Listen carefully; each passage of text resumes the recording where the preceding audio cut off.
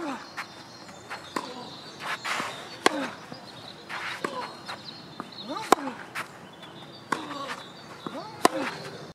everyone, Simon here with Top Tennis Training, and in this video I want to help you to become a more consistent tennis player in just 10 minutes.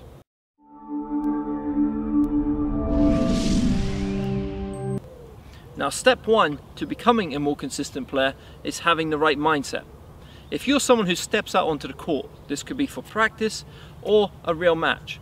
If you have the goal of hitting a lot of winners, going for the lines, hitting perfect shots, you're going to struggle in becoming consistent day in and day out. Yes, you'll have some really great days where you play amazing tennis,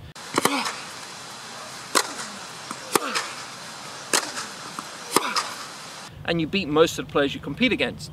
But you'll also have really bad days where you're losing to players that you should be beating, and you'll have a lot of days in between both.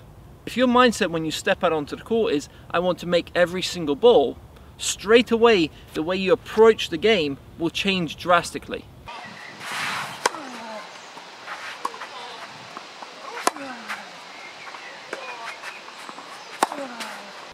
Instead of going for winners and then costing yourself by making a lot of unforced errors, you'll play that high percentage shot, the one that you know you can make 10 out of 10 times.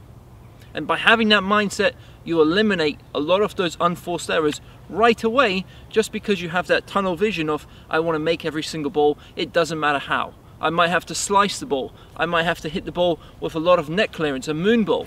It doesn't matter what I do, I'm going to make that ball and I'm going to force the other player to miss before I miss.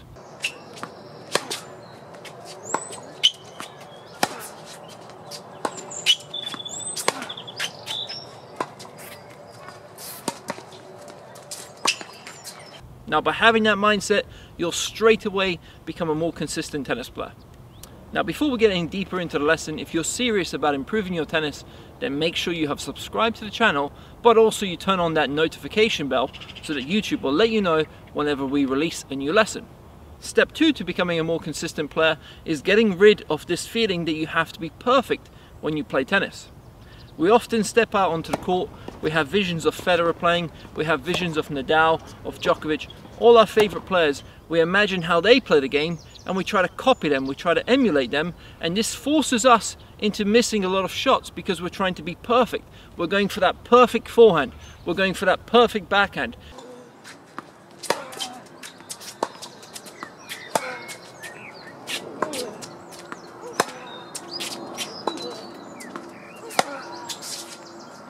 We feel like we have to play better than we actually do. Often we lose tennis matches because we're trying to play 2 or 3 levels above our own level, the one that we know we can be consistent at. And once you get rid of this feeling of I have to be perfect, it will free up your body, it will free up your mind to actually improvise and hit shots that might look a little bit unorthodox, but will still help you to get the ball back in court. At the end of the day, the main goal in tennis is to keep the ball in play more than your opponent does. And if you can do that on a daily basis, you'll be a very, very hard player to beat. So now that you have the right mindset, you're ready to move on to more of the technical side of being a consistent tennis player. Now, when we look at a tennis court, we have 2 main obstacles. Number one is that net. We have to get the ball over the net in order for us to be consistent. And number 2, we have to get the ball to dip before the lines. So the first thing we want to do is eliminate the net by having good net clearance.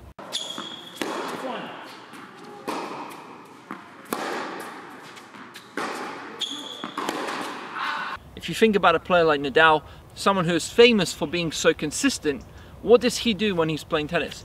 He eliminates the net by lifting the ball. If we can eliminate the net, we're taking that first obstacle out of our game and we'll become a much more consistent player right away. So you should almost feel like the net doesn't exist because you're eliminating it by having good net clearance. Now if you imagine a rainbow, that kind of arc, if we can create this kind of shape when we're hitting from the baseline, we'll become straight away more consistent because we're eliminating that net. Now in order to lift that ball, I have 2 main options. The first one is opening the strings, which will help me hit under that ball and lift it. So if I open my strings and I aim for the bottom of that ball now, I can lift the ball really high, with just a little dink. The trouble with this is it becomes quite easy for the opponent to attack, but you can use this if you're in trouble. Let's say you're on the wide ball, let's say you're on the full run, you can still open the strings just to clear the net and make sure that you get the ball back in court. But the more aggressive option, and the one we should be aiming for more often than not, is to brush that ball from low to high, which will also produce that topspin.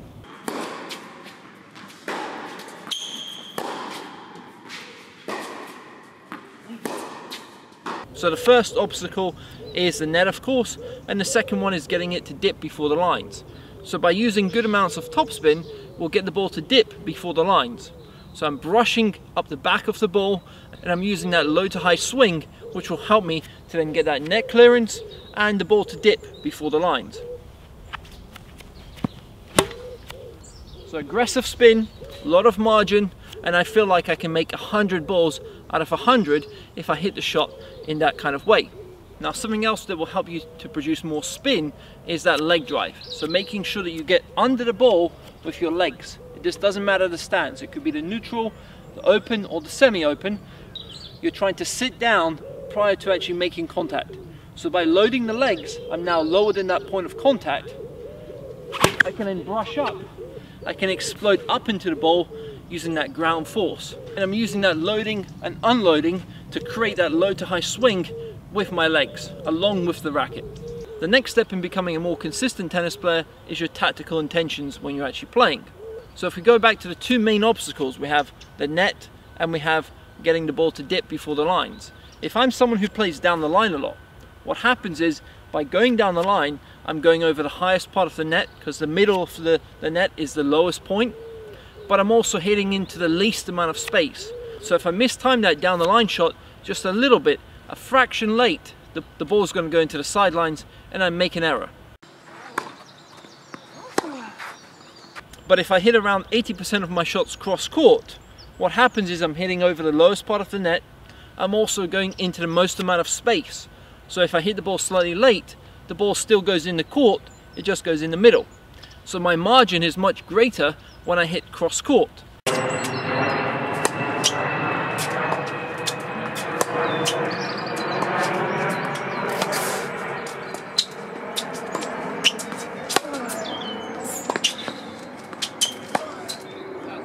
Not to mention also the recovery. When you're going down the line, you have a lot more space to recover to get into a good position, but if you go cross court, your recovery is then much less. So cross court is the higher percentage shot in tennis, and this is why we should aim around 80% of our shots cross court. So next time you play tennis, practice going cross court and you'll see how much more consistent you'll be just by that slight adjustment.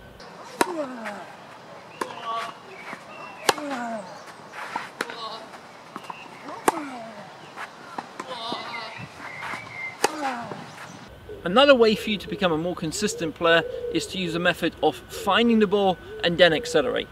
Often we make errors because we're speeding up too quickly before that point of contact. And what happens is we lose control of the racket angle at a point of contact. Now, the most important part of any tennis stroke is that contact point. I can do everything perfect in the backswing. I can look like Roger Federer. But if my contact point is wrong, if my strings open up too much, or if my strings are close to the ground, if the angle isn't right, the ball isn't going to go in. So I can be perfect here and do that, and the ball goes into the ground. And on the flip side of that, I can do everything wrong in the preparation. I can make a crazy swing like this, but if my contact point's right, I can still get the ball in. So find the ball and then accelerate will help you to really eliminate those unforced errors because you'll have much cleaner contact points. So next time you play, find that contact point. Don't feel like you have to rush this swing or speed up too quick. Feel like you're finding that ball and then accelerating. Find the ball, then accelerate. If you can do this, you'll see a difference right away in that quality of your contact point, and you'll eliminate a lot of those unforced errors. The next step to becoming more consistent is your targets. Where are you actually aiming within that cross-court or down the line exchange? Now, you might be hitting cross-court a lot and still missing, but where are you aiming when you go cross-court? So if I'm aiming for this green cone, I'm aiming for the corners, I'm still going to miss a lot of shots because my margin is very slim. it's still a high risk shot even though it's cross court. But if I aim for this red cone, which is 5 feet from the baseline and 5 feet from the single sideline, that will make a lot of margin for my shots now. So creating those margins, going for those bigger targets, feeling like you're eliminating the lines by not going for them. You don't have to hit the lines to hit a great shot. This kind of shot with a lot of spin and a lot of net clearance will bounce here but push the player way behind the baseline if I hit it correctly. So if I hit my shot around this red cone, it's still a very good shot. So a brief overview. Firstly, we have the mind, having the right mindset, stepping out onto the court with one goal in mind, which is to make every single ball. Step 2 is eliminating that feeling that you have to hit perfect shots. Getting rid of that feeling like I have to hit everything perfectly to be a good tennis player. Your goal is now, I want to make every single ball however it looks. Then we're going to eliminate the net by lifting the ball with a lot of net clearance, and we'll also eliminate the lines by hitting with good topspin. Then we're going to go cross court 80% of the time because this is the higher percentage shot compared to down the line. Then we're going to find the ball and accelerate. So instead of accelerating too early, we're finding that ball and then speeding up the racket. So slow to fast. And then we also have aiming for bigger targets. So there you have it. I hope you've enjoyed the video, and I hope this will help you to become a more consistent tennis player. If you've enjoyed the video, make sure you click the like button, subscribe to the channel as well, of course, and turn on that notification bell. Now, if there's any lessons you'd like to see from us in the near future, leave them in the comment section, and also share this video with anyone who would benefit from watching it. This might be your training partner, someone who you want to go out and work on being consistent with. Now, they have to be on the same page as you, so make sure you send it to them, they watch this video, and you're both training with the same goal in mind. Signing off, Simon from TTT, all the best and see you soon, guys. So if my goal is to hit winners and hit the ball quite flat, it's going to be very hard for me to become consistent day in and day out.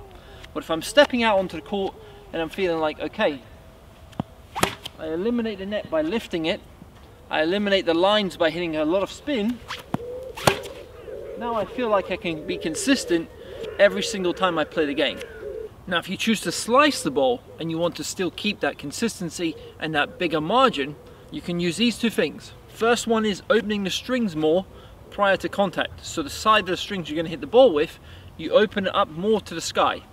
So on the backhand side, instead of hitting the ball and having your strings quite flat towards the net, you're now getting under that ball, and this will help you to produce more underspin, that slice. So by increasing the slice on the ball, you'll increase your margin because now you'll have more control over that shot. When you hit a slice that's very flat, it's hard to control the ball. But if you open the strings and you really cut under that ball, you'll create that underspin, and that will help you to increase your margin on that slice.